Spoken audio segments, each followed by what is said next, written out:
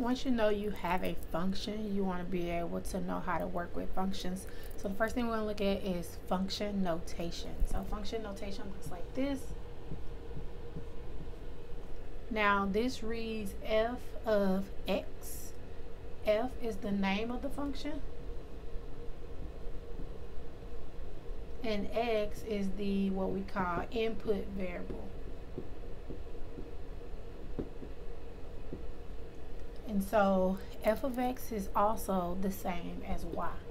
So f of x and y can be interchanged. So again, f is just the name of the function, x is the input variable, and y is the output variable. And so anytime you have a function, you know it's a function, you can write, instead of y equal, you can write f of x equal. And it means the same as y equal to whatever. So for instance, y equal 3x plus 2. That's a line when you graph it, and if you was to do the vertical line test, it would pass the vertical line test, so that means it's a function. So you can see it written like this, y equal 3x plus 2, or you can also see it written like this, f of x equal 3x plus 2. So y and f of x are interchangeable, so don't let that confuse you. So when you're asked to evaluate a function, what you want to do is replace the input variable with whatever it is you're inputting. How do you know what you're inputting? You're inputting what's inside those parentheses after the name of the function. So here I have a function, the name of it is h, so this reads h of x equal 4x minus 3. So this is a function with the name h. X is the input variable. Remember, the function h of x is the same as y, so this could also be written as y equal to 4x minus 3. So if I want to evaluate h of x equal 4x minus 3 at 1, h of negative 3, and 2, h of 0, that means I'm going to replace the input variable with negative 3 and 0 respectively. So for the first part A, notice that negative 3 is in the place of x. Wherever there was an x, there's now negative 3. And so what you want to do is replace every x in your function with that negative 3. So x was here, so now I'm going to replace that with a negative 3. And then you want to work it out, simplify it, and always use order operations. Please excuse my dear Aunt Sally. Parentheses, exponents, multiplication, division, addition, subtraction. So 4 times negative 3 is negative 12. Negative 12 minus 3 is negative 15. And so this means that h of negative 3 is equal to negative 15. So my input variable x was negative 3. My output variable y was negative 15. So this is the equivalent of saying negative 3, negative 15 as an ordered pair is a part of this function. So for part B, we want to evaluate h of 0. That means wherever there was an x, now you want to replace it with the 0. So what follows inside the parentheses is what you're replacing the input variable with. So that would be 4 times 0 minus 3. 4 times 0 is 0.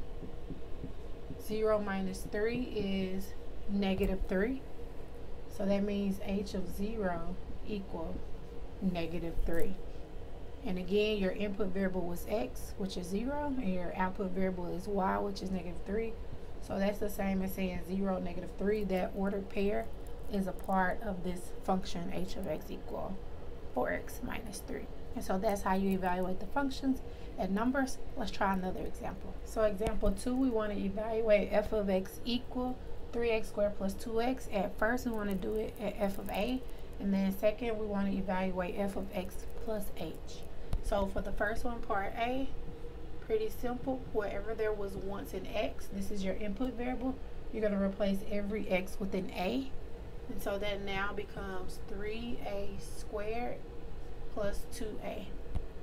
And you can't do anything with those a's. These can't be combined because this one has a square and this one doesn't. So you will leave it just like that. So this would be f of a.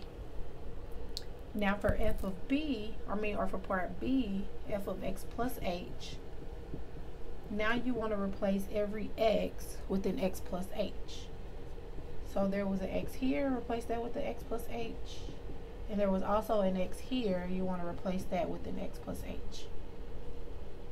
Now, this can actually be simplified. You want to first think about what is, or you want to work it out, what is x plus h squared? So I'm going to come over here and work out x plus h squared. That's x plus h times x plus h. Well, multiply that out. That's x times x, which is x squared. X times h, which is xh. H times x, which is hx. And h times h, which is h squared. Since multiplication is commutative, meaning a times b is the same as b times a, you flip it, it's the same.